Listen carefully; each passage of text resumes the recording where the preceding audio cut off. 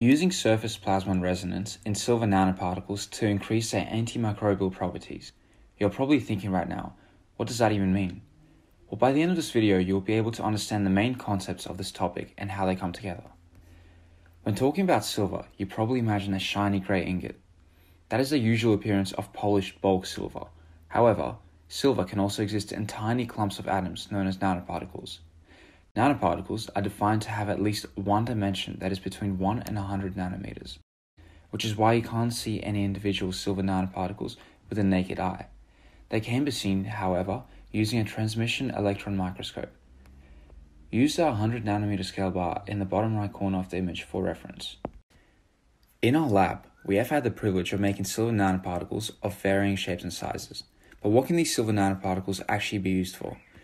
Well, due to the widespread use of antibiotics to treat bacterial infections, many pathogens have evolved to become antibiotic resistant, hence jeopardizing human health.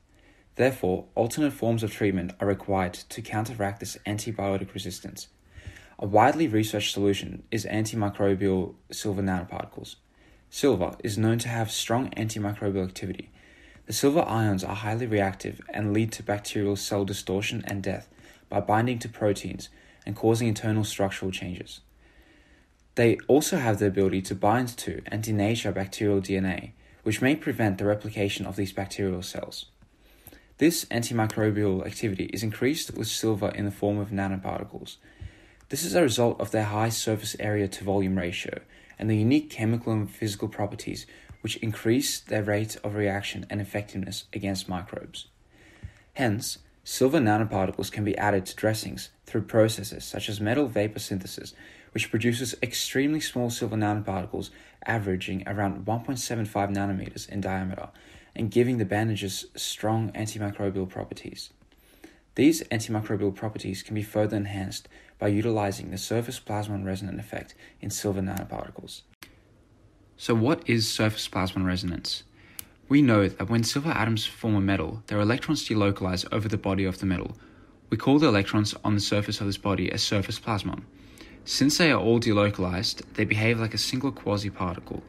We also know that as we add more atoms to the body of a metal, we increase the number of available energy levels.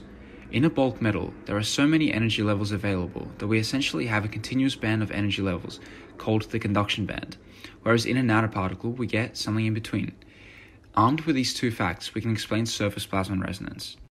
When light is shown on a bulk metal, the surface plasmon oscillates in phase with the light, and since oscillating electrons generate new light, our incident light is scattered in all directions. This is why metals are reflective. Since there is a continuous band of energy levels, the surface plasmon can oscillate in phase with any wavelength of light, and so all colors are reflected. But remember, in a nanoparticle, we don't have a continuous band of available energy levels. There is some sort of discreteness. A useful way to think of this is like ripples going around a ball of water. As the ripples loop around the ball, they interfere with each other.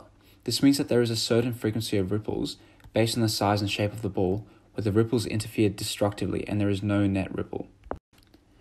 We observe a similar effect with nanoparticles, where there is a specific resonant frequency that causes no oscillation in the surface plasmon. This is why nanoparticles of different sizes and shapes appear to have different colors in solution, because they absorb different wavelengths of light. But when the resonant frequency is absorbed, where does the energy from the light go? Put simply, it's released as heat. This can be used to enhance the antimicrobial properties of nanoparticles. By designing nanoparticles with a specific resonant frequency and encapsulating them in a targeting drug system, microbes can be heated to death with lasers without damaging nearby healthy cells.